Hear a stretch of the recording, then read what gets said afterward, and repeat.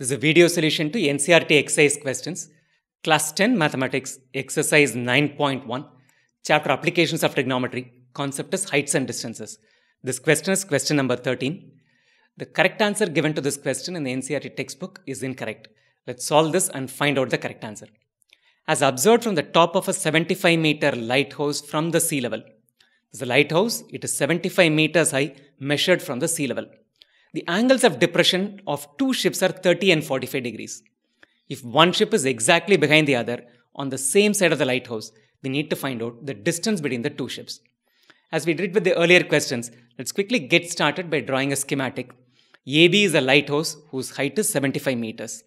From the top of the lighthouse at point A, we are observing at sea level two ships. The first ship is at point C, the second ship is at point D. The distance of the first ship from the lighthouse, assign it a variable, let's call it as x meters.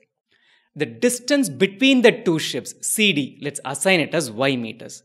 What we have to actually find out is this value, y meters. What is the distance between these two ships? They given us the two angles of depression. Angle of depression of the first ship, which is angle EAC, is equal to 45 degrees. The angle of depression of the second ship, which is angle EAD, is equal to 30 degrees. Let's quickly run through the approach that we are going to be taking and then get around to solving this.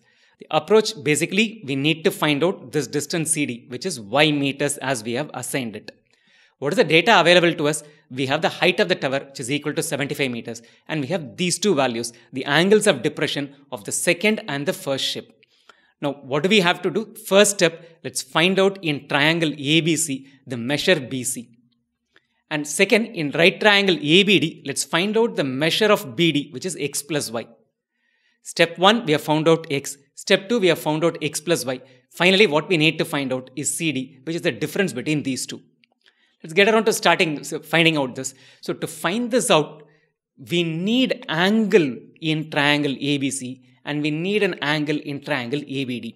We have one of the sides in ABC, which is AB, and we have one side in ABD, which is also AB. So if I can find out this angle, we are almost done. Let's do that as first step. Right? Lines AE and BD are parallel lines. AD is a transversal that cuts through it. Therefore, interior alternate angles will have to be equal, which means angle EAD, which measures 30 degrees, will be the same as angle ADB. Or in other words, we can say angle of depression is equal to angle of elevation. Extending the same logic, we'll have angle EAC is equal to angle ACB, which is equal to 45 degrees. So we've got both these angles, one angle in triangle ABC, and we got an angle in triangle ABD. Let's start with triangle ABC. In triangle ABC, angle ACB, which is 45 degrees, to this angle, AB happens to be the opposite side and BC happens to be the adjacent side. The trigonometric identity that combines the opposite and adjacent side is tan theta.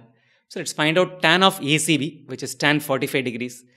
Tan 45 degrees is always a lovely number to work with because tan 45 is equal to 1. So tan 45 is equal to AB divided by BC. Tan 45 is a 1. AB we know measures 75 meters.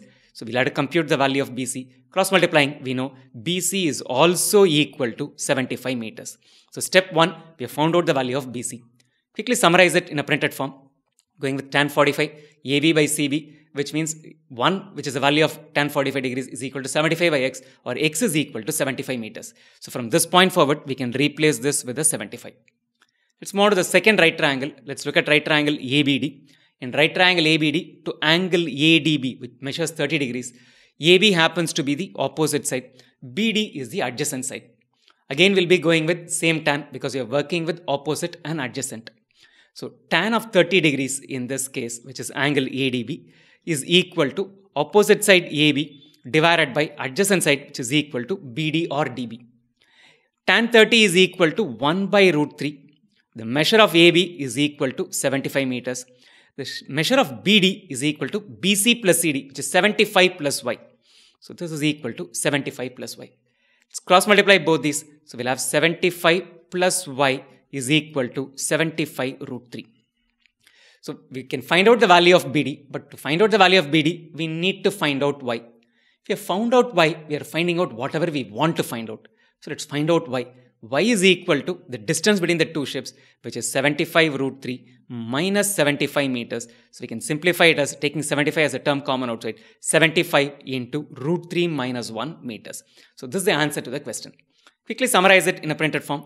We are going with tan of 30. Tan 30 is equal to opposite side by adjacent side, AB by DB. Tan 30 is 1 by root 3. AB is a 75, we know. BD is 75 plus y. Cross multiply and solve for it. We'll get 75 plus y is equal to 75 root 3. Now we need the value of y, which is 75 root 3 minus 75, or 75 into root 3 minus 1 meters. What is that? That's a measure of y. Y is nothing but the distance between these two ships. So distance between the two ships is equal to 75 into root 3 minus 1 meters.